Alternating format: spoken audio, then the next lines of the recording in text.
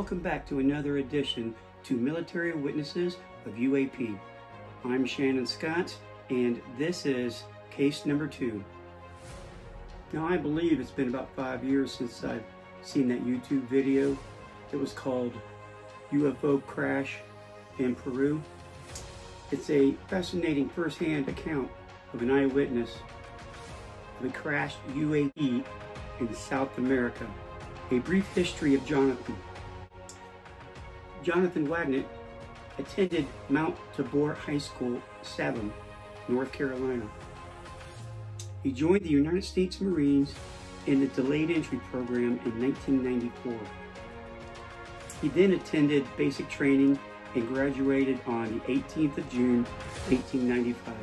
In late September 1995, Jonathan went into the infantry training at Camp Geiger. During training, late September 1995, Jonathan went into the infantry training. It was located at Camp Geiger. During training, Jonathan injured his back and was sent to medical platoon at Camp Geiger.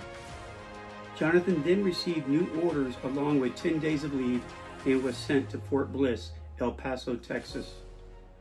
Training was held from February to late May 1996. Jonathan received training on the MOS 70T-12 Stinger Avenger gunner and air defense gunner on the FIM-92 Stinger, the surface-to-air missile, and also received training on the Avenger weapon system, which is mounted on the back of a military Humvee. At graduation, Jonathan was reassigned to the 2nd Marine Air Wing, 28th Marine Air Control Group located at Cherry Point, North Carolina, and was assigned to Battery B in June 1996.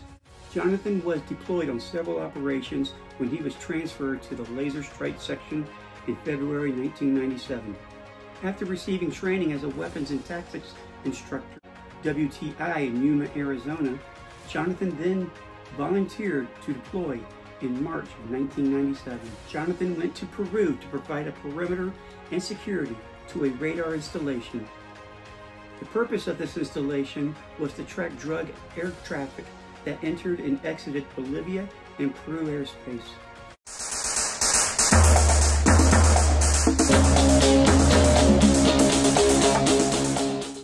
The incident. It was March or early April 1997, late one evening. Sergeant Allen, Sergeant Atkins, and Staff Sergeant Allegra stated that there has been an aircraft crash and that it is possibly friendly and needed us to go and secure the site. Jonathan, already up due to having a 12-hour guardship duty, it was approximately 0300 when they all departed in 5 or 6 Humvees. Around 0600, the vehicles went as far as they can go, stopped, and then all the Marines set off on foot through the bush. Jonathan stated that the crash site was easy to locate. He saw a huge area of land was entirely burned up. Jonathan thought the area looked strange or just didn't look right. Jonathan was up front at point, approximately 10 to 20 meters with Sergeant Atkins and Sergeant Allen. Everyone had radios, maps, and compasses to assist in navigating. Jonathan describes that when the object crashed, it went up a hill and then off into the side of a ridge. The ridge was estimated to be about 200 feet of solid rock. The crash was buried into the side of a cliff.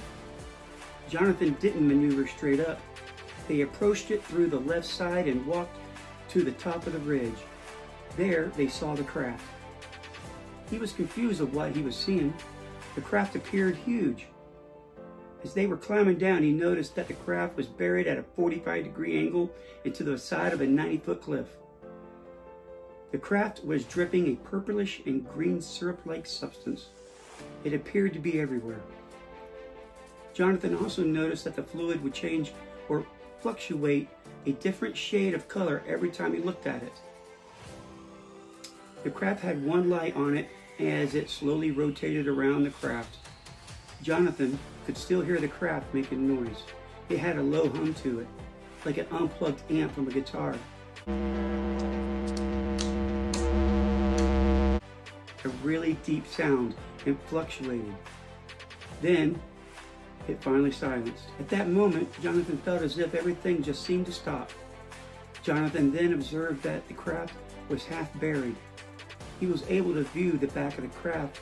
There were several large vents that appeared to look like fish gills and thought it could be used for propulsion. Jonathan didn't see the other side of the craft, however. He assumed it looked the same as what he was looking at. He then discovered the purplish and green fluid was on his camis. It discolored and ate through the material like acid. He later noticed that some of the hair on his arm was missing from the fluid as well. Jonathan then discovered 3 holes that he assumed were hatches. These holes were not flush with the main body of the craft and thought it may have been a few inches below. There was another one on the other side. He could see another hatch the same diameter and size as the top hatch. It appeared to be crooked and the side of it was half open. Jonathan didn't notice any lights coming from the hatch. Then Jonathan felt a presence. It was strange.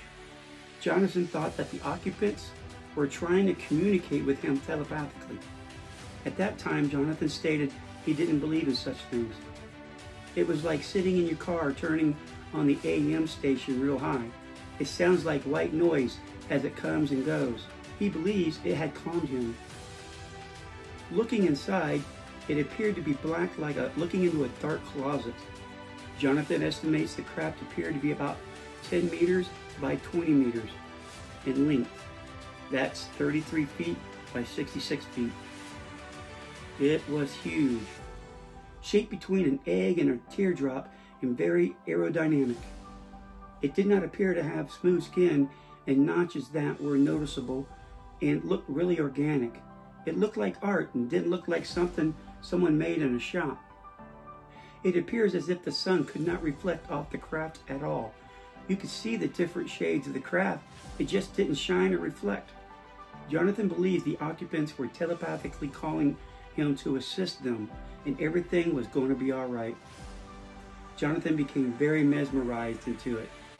Then Sergeant Allen and Atkins started yelling and cursing at Jonathan, telling him to get the hell out of there. Jonathan believes they just became scared and didn't want him to get hurt. Altogether, Jonathan believes he was at the site for about 15 to 20 minutes. It was only Jonathan, Sergeant Allen, and Sergeant Atkins. They were the only ones who saw the craft. The confrontation. When Jonathan and the other Marines climbed out of the gorge, they were confronted by men wearing black camis. Jonathan believes he saw the DOE, the Department of Energy personnel, were present at the location. They appeared to know about the craft.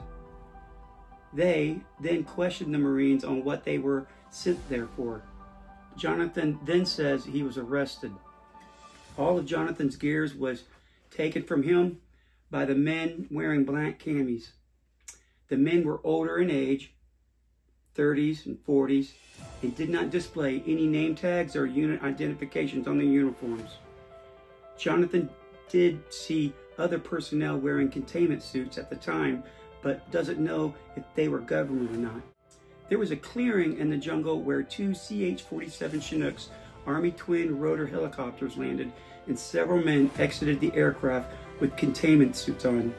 They put Jonathan on a cot and cuffed both hands down and had his legs tied together with plastic tie wrap fasteners like the ones used in law enforcement.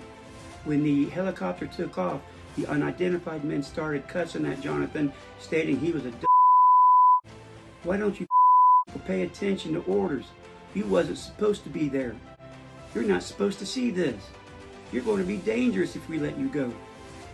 Jonathan believes that the men were going to kill him for about 2 days. An unidentified lieutenant colonel of the United States Air Force told Jonathan, "You know, if we just took you out in the jungle, they'll never find you out there." Jonathan decided not to provoke the officer. They told him that he needed to sign some papers and that he never saw anything. You don't exist in this situation and it never happened. If you tell anybody, you'll come up missing. Jonathan was placed in an interrogation room for about 15 hours. During that time, several men placed a light in Jonathan's face and began yelling at him.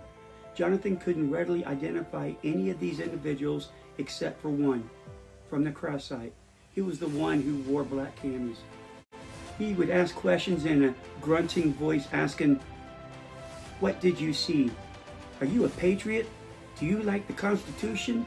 Here, we're on our own program. We do not obey. We do what we want. We will do you and your whole family," spoken in a growling voice. "We're going to take you off in the helicopter, kick your ass out in the jungle, and we are going to end you." Jonathan stated that at no time did they physically put their hands on him. The interrogation went on for about 8 or 9 hours. The entire time, Jonathan was handcuffed to a chair. There were breaks, however. He was not permitted to eat or drink during this interrogation. The aftermath. After Jonathan was sent back to his command, he was at the same installation, but they had him segregated with the Air Force personnel for 3 weeks. Jonathan saw many other nationalities working at that location. When Jonathan got back, he approached Sergeant Allen about what happened. You see, Sergeant Allen is married with young children. Jonathan went to his house on base housing, and Sergeant Allen became very upset and threw Jonathan out of the house. He said he didn't want to talk about it. Jonathan assumes that they scared those guys too. Jonathan describes the Marine Corps as monolithic, that they are told something, they're going to do it. If you don't want to go along with it, you'll just be railroaded. And that is a story. As a follow-up to this video, I'm interviewing Jonathan. I'm very fortunate that he has agreed to an interview and question and answers very soon. And as soon as I get that together, I'll get that video released as soon as I can. If you like what you're hearing, make sure you hit that subscribe and that notification for my upcoming video. You're not going to want to miss it. Thanks for watching Military Witnesses to UAP. I'm Shannon Scott. Catch you later.